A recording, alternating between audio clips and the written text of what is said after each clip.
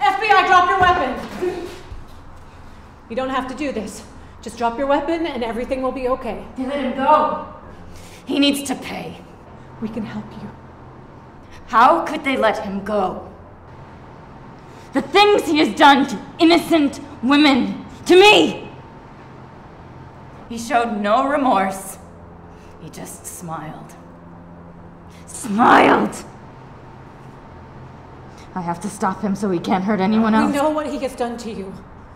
We have found new evidence and he will pay for what he has done, but not like this. It's too late. You're not alone. Please, just drop your weapon and we can talk. You don't understand. You can never understand. I understand.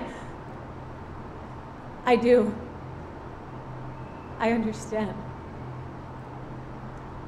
I was younger. Young enough to still believe that the people I loved would never hurt me and that what was happening was somehow normal. When it finally ended, it was almost worse, as the pain and the memory stayed with me, haunting me. I was filled with so much anger and hate.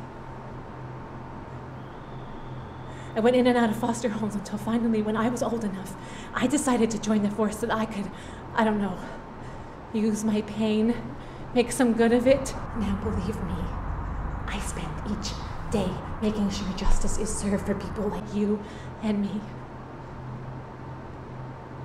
Please, this man has hurt you enough. Do not let him take any more from you.